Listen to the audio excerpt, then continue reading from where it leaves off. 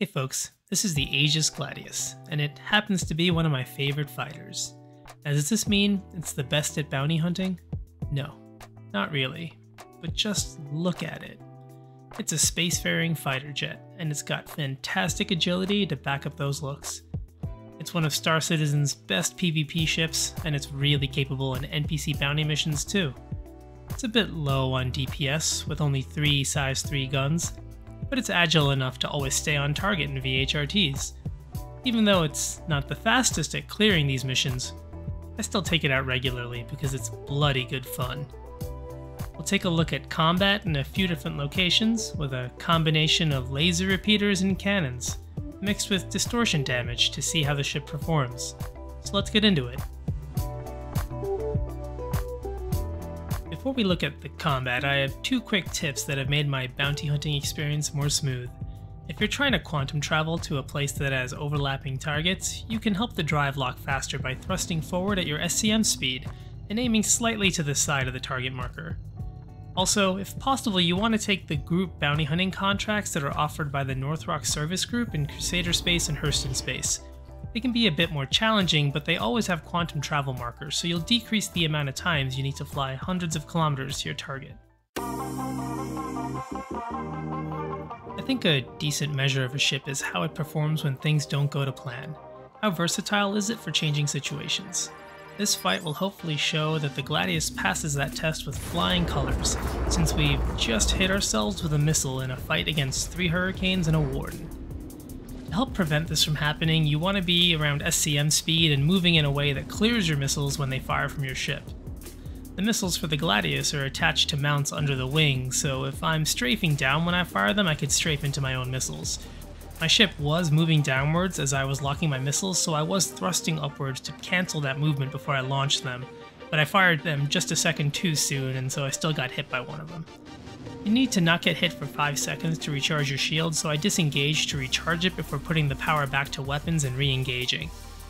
I'm using fixed laser repeaters here, which is a great loadout for the Gladius since the ship is agile and precise enough to stay on target with fixed weapons.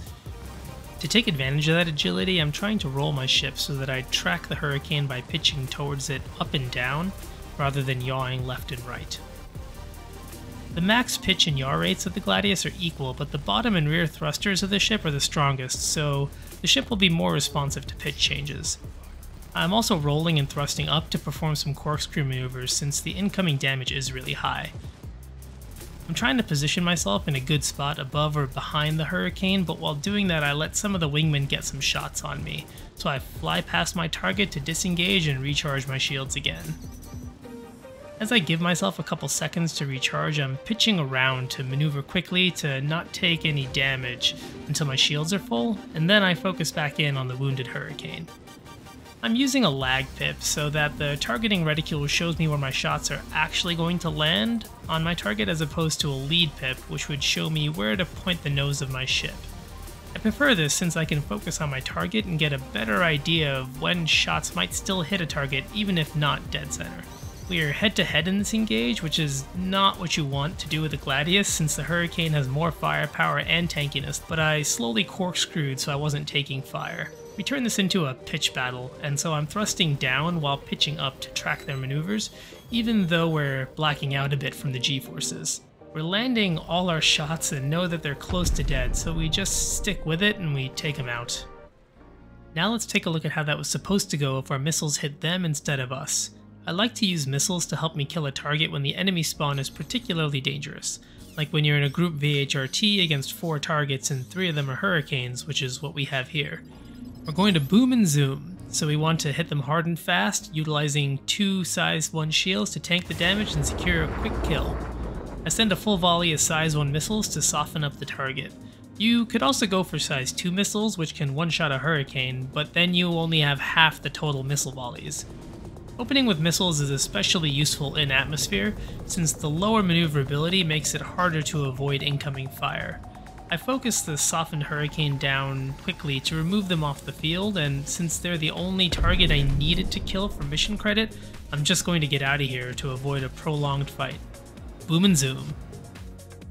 Before we get into loadouts with distortion damage, I wanted to show the challenge of maneuvering in planetary atmosphere. Even though the Gladius is an agile single-seat fighter, it can't just outstrafe incoming fire in the dense skies of microTech.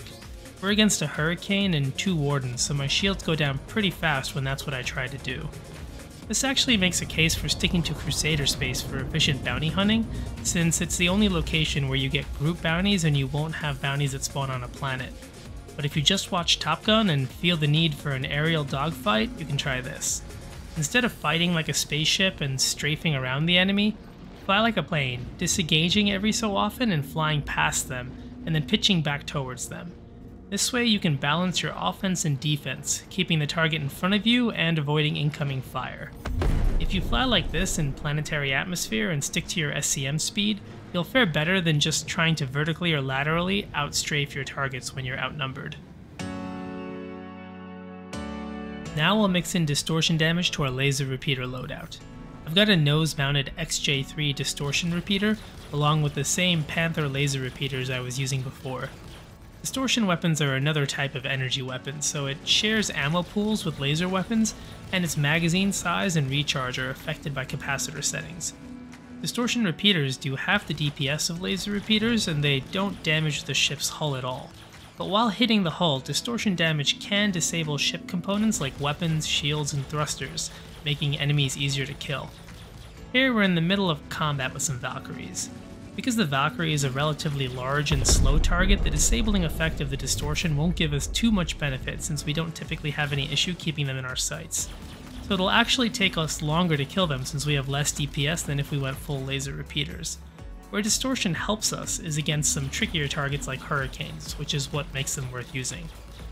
One other thing I want to point out is that the muzzle flash on the center mounted distortion repeater can obscure your targeting, so I recommend fitting it to one of your wings if your OCD can bear it. Here we see the distortion party trick.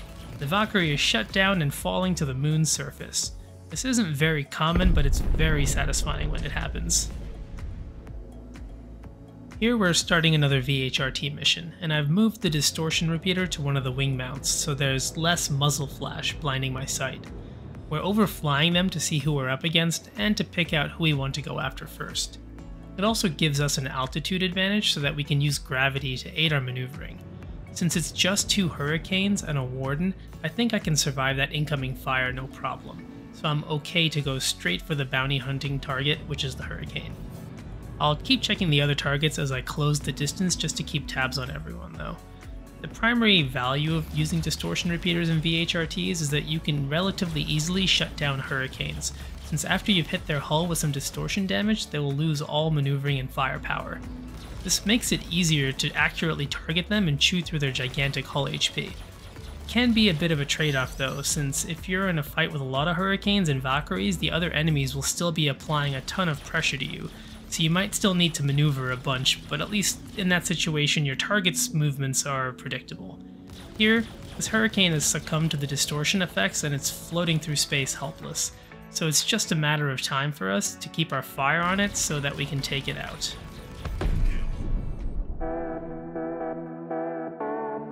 Now let's take a look at how we fare with a mixed energy cannon loadout, using 2 FL series laser cannons and a sucker punch distortion cannon. We're going with the FL series laser cannons because they have no weapon spread, whereas the other models do. And for the sucker punch, we don't have any other option for size 3 distortion cannons, so it wins by default. I don't recommend mixing repeaters and cannons because they have different projectile speeds, which makes managing your targeting more difficult. In theory, a cannon fit does more DPS than a repeater fit because it's more capacitor efficient, but that's balanced by cannons having half the projectile speed and a lower range. In practice, this makes them a lot trickier to use because you want to be much closer to a maneuvering target to actually land your shots with the slow projectile speed. Here, we're fighting against 3 Hurricanes, which are small and relatively agile targets for VHRTs. It's taken me some time and a few instances of recharging my shields, but I've finally disabled one of them and I'm working on chewing through its billions of hull HP. If my aim was better, I'd be able to kill Hurricanes faster with this setup, but in practice it ended up being slower because I miss more shots compared to repeaters, so it takes longer to get the Hurricanes to the disabled state. One nice thing about cannons though is that the slower fire rate makes it take longer to deplete your ammo magazines. So if you're getting low on shields, you can let your ammo refill and then swap the capacitor to shields to recharge the shields. If you don't get hit while recharging your shields, you'll be full shields before you run out of ammo, so unless you need to disengage to get away from incoming damage, you don't need to stop attacking to recharge. Here I'm trying to take a position above this Hurricane to give myself a better sight line on its larger top profile to hopefully make it easier to hit despite the slower projectile speed. I'm not flying too defensively at this point because I want to prioritize my offense to get through their shield as quickly as possible so that I can apply my distortion to their hull and shut them down, which will further expedite the kill. And now, I actually think we just hit that point. They're no longer firing back and they're floating sort of aimlessly, so we just need to get a bit closer and aim carefully and take them out while still moving around a bit since there's still one more Hurricane shooting at us, as they were kind enough to remind us right there. And this actually looks like we're close enough to the ground that this is going to be another gravity kill, which is always a lot of fun, especially against Hurricanes.